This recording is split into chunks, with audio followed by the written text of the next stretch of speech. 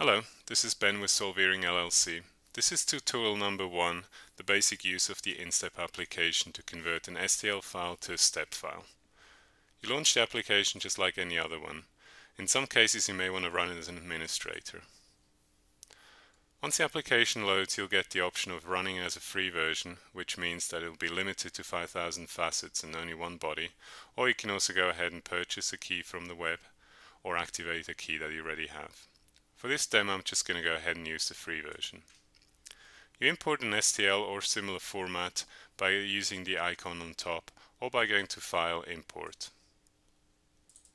During the loading of the file, you'll see a dialog box that's telling you it's checking for pierced facets. This is fairly important, but in some cases you can skip it. If the file comes in clean, it'll tell you that there are no issues detected in the file.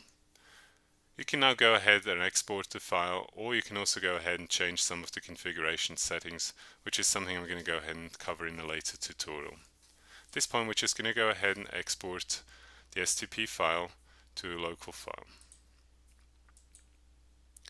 Once the application completes writing, you can go ahead and close this application and then load the file in whatever CAD application you want to use. For this case here, it's just going to be STP Viewer, which is a free application from the web.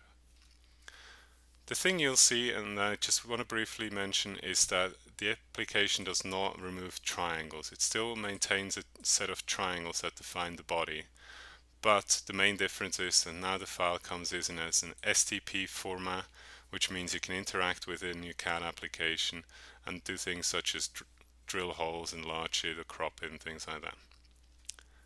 Please also take a look at our other tutorials for more detailed information on some of the other features.